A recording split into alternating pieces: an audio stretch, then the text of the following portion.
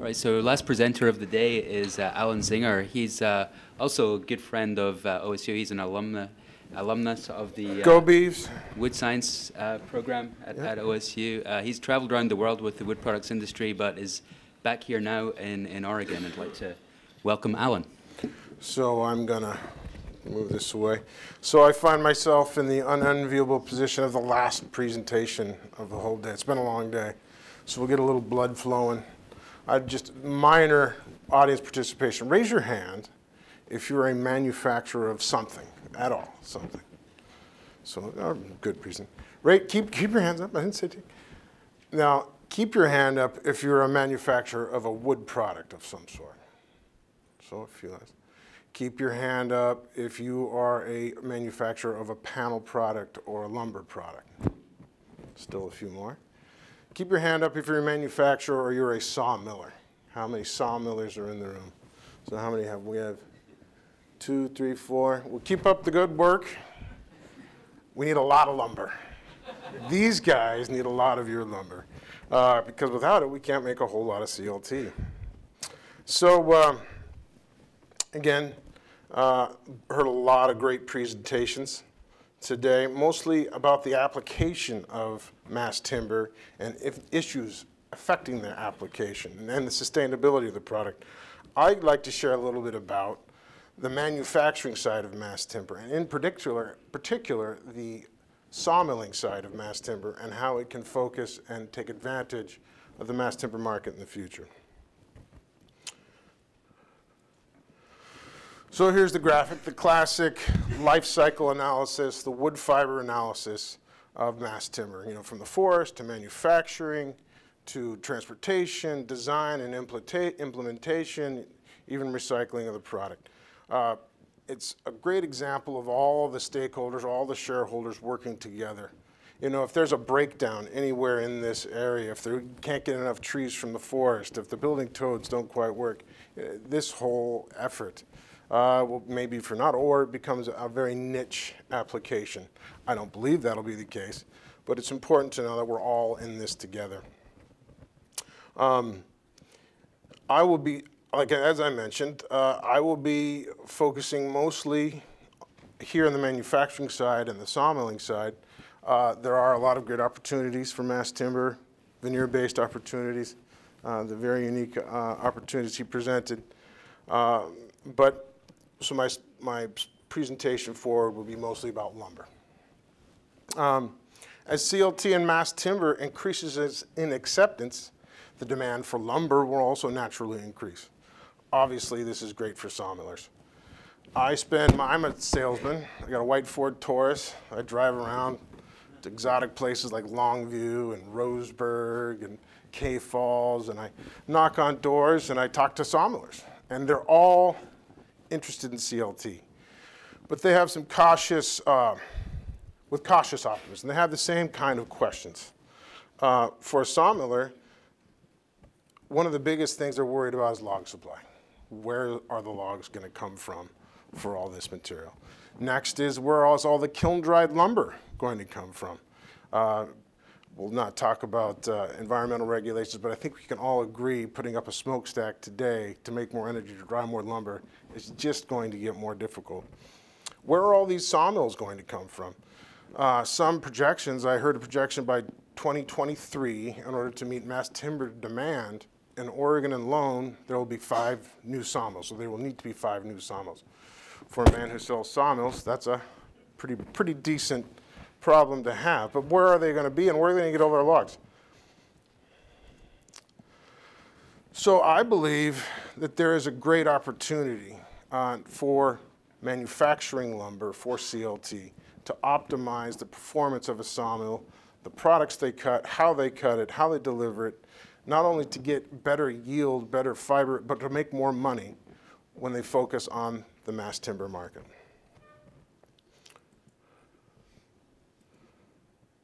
So you've got to look a little bit at the philosophy, and there really is 2 different philosophies.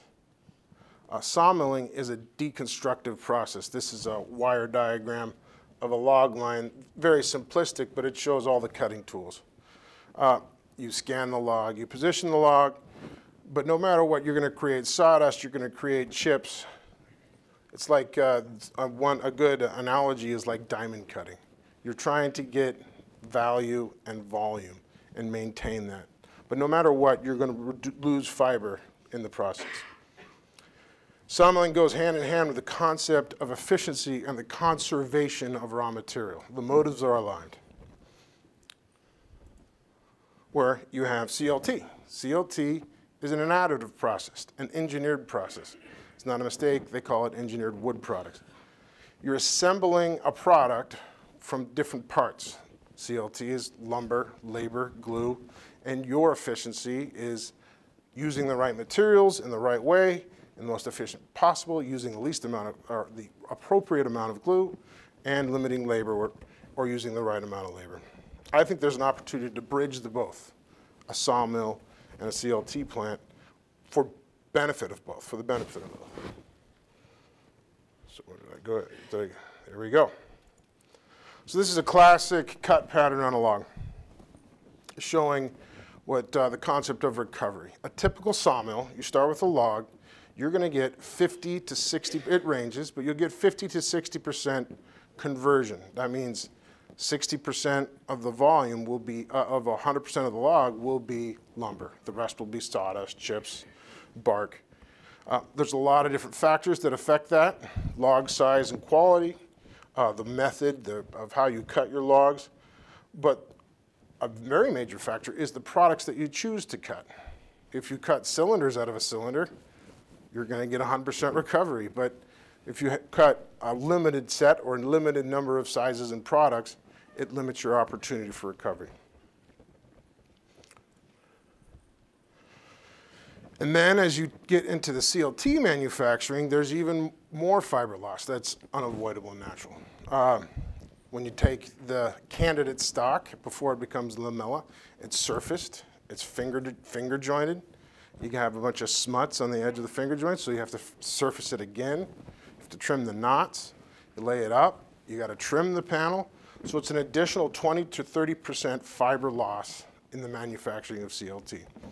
So what that gives you is from the tree to the CLT panel, a range of 30 to 40% of the fiber that actually made it into that final CLT panel product.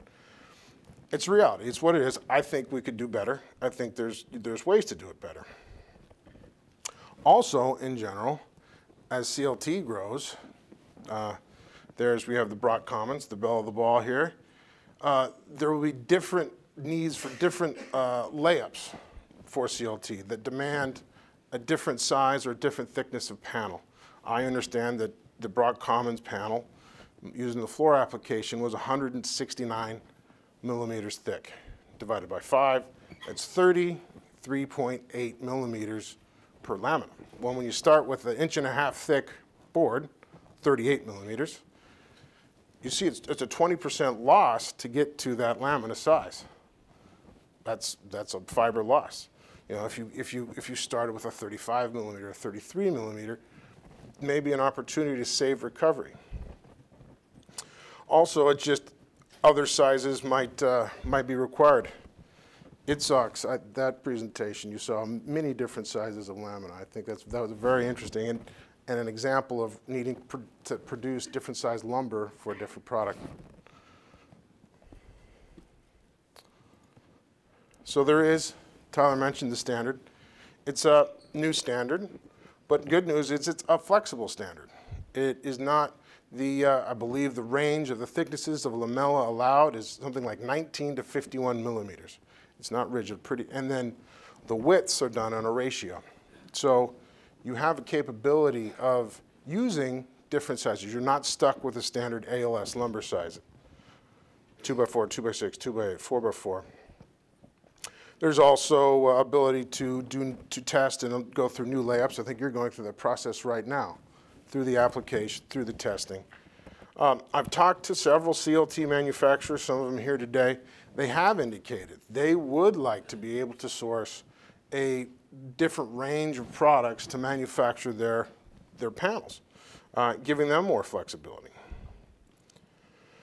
So I'm not bagging on the ALS lumber sizes. I don't want to make any lumber sawmiller guys out there. There will always be sawmills that will make commodity lumber, make a lot of it, make a lot of lumber. But there is always an opportunity to look for a niche to make a natural fit.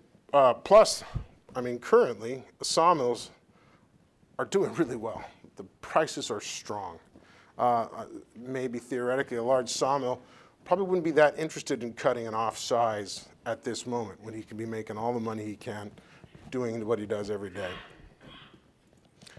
But there's been some good examples in the past where the industry has made specialty products. One of the ones that comes to mind is the Japanese post and beam market. So in the 80s, the Western industry, the US industry, realized that Japan, which has a very strong wood-framed housing market, they were using a different size lumber. They didn't want to buy 2x4s. So a group of mills decided to start cutting metric lumber. You know, Hirakaku, Kudabashira, Hashira, Neidai, Nodai, 105 by 105. We'll do a quiz afterwards in Japanese lumber size. And they made a lot of money. It's a good market. It's a niche market. But in order to access that market, in order to look at that market, you have to sell not only the high grade, but you got to find a place for your low grade. Everybody can sell it. It's easy to sell high grade lumber. You got to have markets. So my job, I spent a period of my time selling that low grade lumber. Not everybody wants to buy your low grade lumber unless it's really cheap. But truck decking, China would take the low grade lumber. Same would go for a sawmill. They would be a little reluctant to cut different sizes of lumber because they don't have a home for that lumber. Well, CLT is the perfect product. You have your high-grade lumber on your top and bottom, lamellas on the top and bottom, but it takes a number 3. Your low grade can be slipped into the crossband layers if the ratios work out, but it's a product that comes with its own market for high and low grade. So what are some mills doing, or what could mills do? That work? So what could mills be doing, mills of the future be doing in various areas to allow flexibility? This video was taken from a new sawmill manufactured by USNR in New Zealand, Red Stag Timber. Heck of a mill. Brand new, twin quad band lines. So that means they're able to take up to 8 4 on each side jacket boards off a cant. All of them completely independent and flexible in terms of the thickness of the boards that can be produced. Looking at flexibility in your cutting patterns, looking at flexibility in how you sort. Very normal in Europe to cut random length, to sort and stack random width lumber. It's done a little slightly different than we do here, but there are opportunities to make more products and more different widths and still handle it in your sawmill. So this gives you a little bit of headache, but this is kind of a cool video to show how a log goes through a mill. Also, kind of show what we do is pretty cool. So modern sawmill equipment, and a good equivalent would be a log line. So if you imagine a car running along it, or driving along it, 35 miles an hour, and you could run alongside it, you're Usain Bolt, and you scratch in the paint your name on the side of that car, but you don't hit the metal. You're that accurate, you could just scratch the paint. Those are the tolerances that log lines work at in a much more rigorous environment at much higher speeds. Other areas that sawmills could look at, vision grading, machine vision grading. Humans starting to come out of the process of grading, but not only grading and looking at the things like knots and cracks and splits, but also including things like moisture, MSR, machine stress rating of lumber, looking at a board and being able to look at a piece of that board and say, oh, this part of the board is too wet. We'll cut that out and save the other piece. It's called cut in two. Or look at a board and see that the density on this part of the wood makes an E-rated board for some of the CLT applications. You can cut that out and finger joint it in later.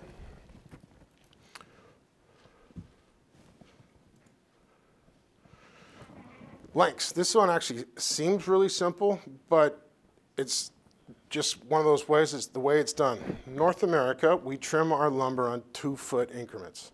It's sold in random lengths, 8, 10, 12, 14, 16, 18. We could trim and optimize the board, so we just cut out the weighing, made basically random length. If you're making a product for CLT that will be finger jointed anyway, why not make that product? That's an opportunity for an extra foot on every board. So that's another area, focusing a product for CLT that could help with recovery. Inventory systems. If you're going to make a particular product in your sawmill that might be different from another, maybe different from ALS, having smart systems, having tally systems that communicate back to the optimizer. And the lumber gets graded, it gets graded out. You know you've completed your order file at the trim sort stack system at the end of the mill. It tells the primers to stop making that product. It reduces making too much or not enough. In addition, some of these systems can talk to the sales floor, the trading floor. As something is sold, it will update the priorities of the optimizer and allow it to make decisions and make products sold 5 minutes ago. This is a lot of mills are taking advantage of this. Kiln-dried lumber, kilns. So there's not enough kilns. In order to feed all these CLT plants, we're going to need a lot of kiln-dried lumber. And we're going to need lumber dried to a lower moisture content. So normally in North America, they dry lumber to 19%. They call it transportation or shipping moisture. PRG 90 requires 13% plus and minus 2, max 15. So the lumber that is dried for the market is going to need to be dried more further. In one case, it allows for more downgrade, but another, it just has to spend more time in the kiln. So what you got to do is usually you got to do more with less. So our southern colleagues learned if you take the doors off a dry kiln, it gets more efficient. Go figure.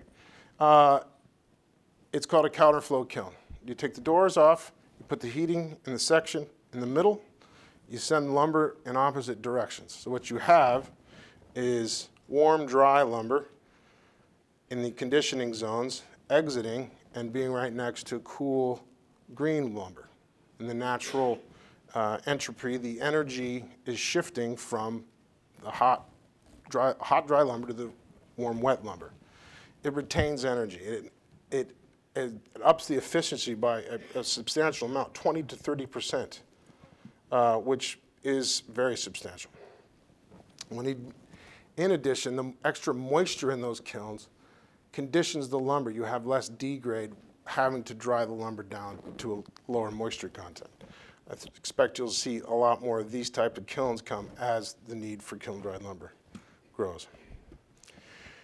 Then the shifting of traditional jobs that are in a planer mill to a CLT plant.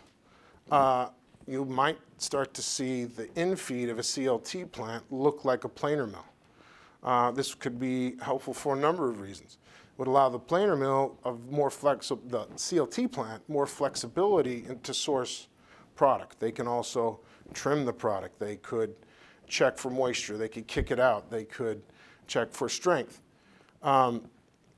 They could start to source rough, dry lumber. Not done as much here in North America. Very common in Europe that you produce rough, dry lumber, and then the customer decides what they want to surface it. So exactly how much opportunity is there to optimize sawmill production for CLT? Well, we can quantify it through optimization. Optimization has a function called a simulation. So this is a wire diagram, the raw data that comes off of a log scanner. The optimizer, you can set up a virtual sawmill. You can set up the cutting tools, you can set up all the parameters, and then run those virtual logs through the optimizer and get the results. It also allows you to benchmark. same set of logs, changing parameters, you can tell the difference. So what I did is I ran 10,000 20-foot Douglas fir logs. In one scenario, I had the standard ALS lumber sizes, 2x4, 2x6, 2x8. The other scenario, I did different widths, and I only added just a ½ inch to every width. So I did 4-inch, 4.5, 5, 5, 5, 6, 7, 8, and so on. And on the length, I didn't even do random length. I just said trim it at 1 foot increments. So the results were pretty startling. And I won't show you all 10,000 slides. But what I will show you is, and as you can see, on the right, on the green, is the CLT opt, or products for CLT. Pretty dramatic increases in the conversion factor. 5, 6, 7%. The bigger the log, the better the increase. And that is, but you call it, you have more Tetris blocks. You have more tangiograms there to fill up that cylinder. So naturally, you're going to get a better recovery. Well, for sawmilling, recovery is the name of the game. Recovery, or sometimes conversion, means you're getting more lumber out of that same log, that same wood fiber. Lumber you just weren't making before you made that change. So a 6% increase for a modern sawmill in the modern production list, that's millions of dollars on an annual basis. Now this is a virtual test. There's the realities of logs, there's other values. You know, the trim source stack system for that scenario would have to be there'd be a lot more products, but it's a very good example of kind of what could be done. And it goes hand in hand. I mean, a lot of talk about sustainability, about conserving raw material. This is an area where it's profitability that meets sustainability and conservation of raw material. They're not mutually exclusive. Relatively rarely do we have a win-win. As we drive for better efficiency, less wood is wasted. The positive environmental benefits are increased. So here it is, my last slide, and then we can go drink beer. So this picture was sitting on the wall of our office. It's from the 1904 St. Louis World's Fair. Co-manufacturing, which is a major component, one of the companies as part of USNR, was participating in the US Pavilion, and they were presenting the miracle product of plywood. And people came from far around to learn about plywood, to learn about how to use it and how it was going to revolutionize the building industry. They'd never seen it before. And it was great. You know, does that sound familiar at all? So who knows? So in 114 years, will CLT be in widely use, just sort of mundane? Probably. Will they be showing pictures of the Mass Timber Conference in 114? I don't know. But so very, very tiny, tiny bit of advertisement. So USNR, we make these machines. 1,200 employees worldwide, manufacturing facilities in US, Canada, Sweden. We make whole sawmills, we make whole plywood mills, we make CLT plants. We are excited about mass timber. It is absolutely the #1 product generating interest. Really, we've never had something like this. Not only sawmillers are asking us about CLT, but new customers, customers that have never been in the sawmilling industry before are coming to us. So excited to be here. Thank you for listening to my talk. And if you want to buy a CLT plant from me, come talk.